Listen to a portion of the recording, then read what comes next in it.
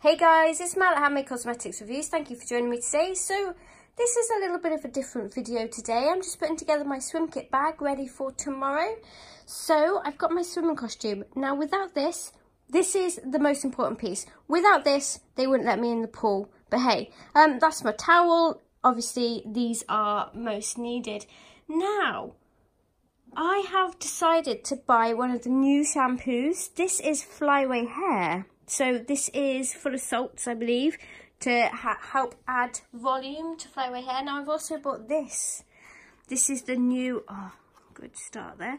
This is the new Lush cork pot. It's perfectly made to fit in your little shampoos. I'm going to be taking that along with me. Now to go along with that, I've got the Candy Rain, which is conditioner. This is brand new. It smells amazing. It is vegan, so I will be looking forward to using that one. Whoops. I used to use American Cream, but not anymore.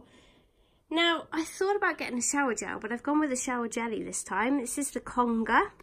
I've gone with this because hopefully it'll be easy to hold. I tend to keep my shower jellies full. I don't cut them up, in other words. So yeah, I've gone with that one to keep with me, and afterwards going with the Grinch, the deodorant powder. There's loads missing out that one because I use this all the time. It's fantastic. And Mr. Sandman, just as a dusting. I find it's easier to get dressed after you've used talc after swimming. I'm always in a hurry because I've got to get ready, get back home, get ready for work. I go at 6 o'clock in the morning because I like to get it done out of the way.